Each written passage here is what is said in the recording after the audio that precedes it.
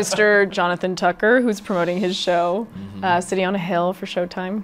He's really a big part of the reason why I'm here. He and I were paired up in an acting intensive a year ago, and a little over a year ago now, I guess, and got to work together. And I wasn't sure whether I was going to do the show. I was working on the intensive. I was working on Grey's Anatomy, and I was going to have to like sort of double time to make this class work. And then when they told me he was my acting partner, I was like, yes, absolutely. I'm such a fan, and he's a gracious, wonderful artist, and he is just such a cheerleader for me, truly a cheerleader, like enthusiasm level 108.